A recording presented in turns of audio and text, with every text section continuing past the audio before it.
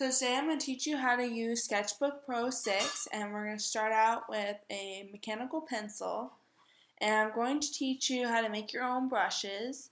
Here's the brush library, and the first thing we're going to do is, so you pick your brush and then we're going to draw our design.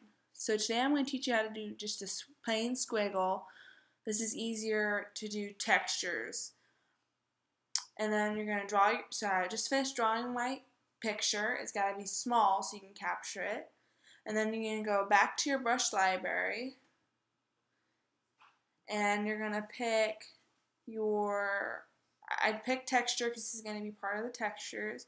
And you're going to go to your brush editor circle. You say new brush. And then you're going to go to standard here because we're just making a standard brush. And then you're going to click create. And you're going to click this. This is your brush. And you're going to turn up the roundness. You're going to turn up the size so you can capture your picture.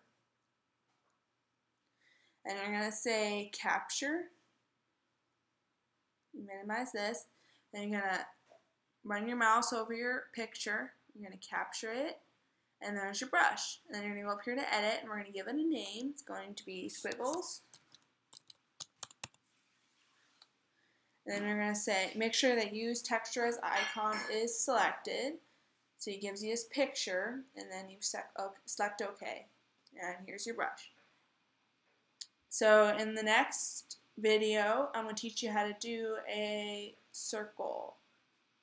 And you're going to press save.